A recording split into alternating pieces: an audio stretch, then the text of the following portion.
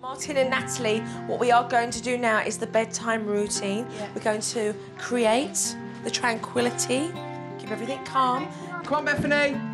As well as establishing a solid routine which helps the children to unwind, Supernanny wants Martin and Natalie to tackle bedtimes as a team. OK, Martin. Mum's going to come and do bedtime now for the girls. And then you've got Tyler for bath. This is very lovely to see. Mum and the girls reading stories.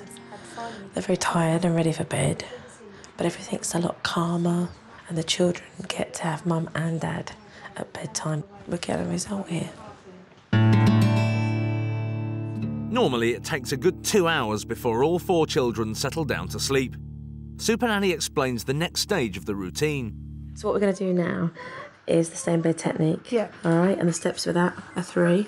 First time the child comes out of bed, it's bedtime, darling. Yeah. Take them by the hand, tuck them back into bed. Okay. The second time, you state what it is, yeah. bedtime.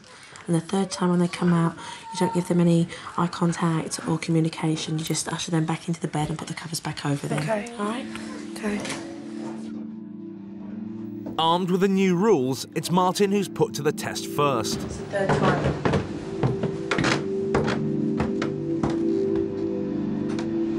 In line with Supernanny's advice, Martin repeatedly takes Bethany back to bed.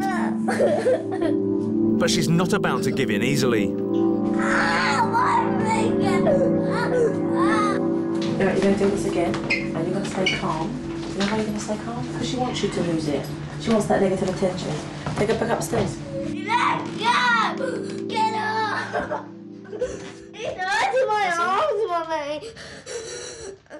As emotions run high, Supernanny gets to the bottom of the problem. Take her upstairs, please. Let go! She came down here and looked at you because she wants you to do what you always do. What's that? Back her rather than Martin. Exactly.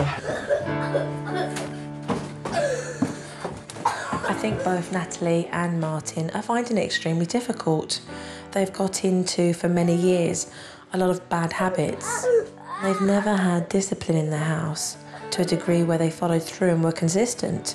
So changing those behaviour patterns, recognising that they can't give up on the first hurdle is going to really push them and test their own strength. And I think that's what they're finding now. In the end, it's Mum who gets Bethany up to bed. But she and Martin have backed each other up, marking the beginning of a new regime.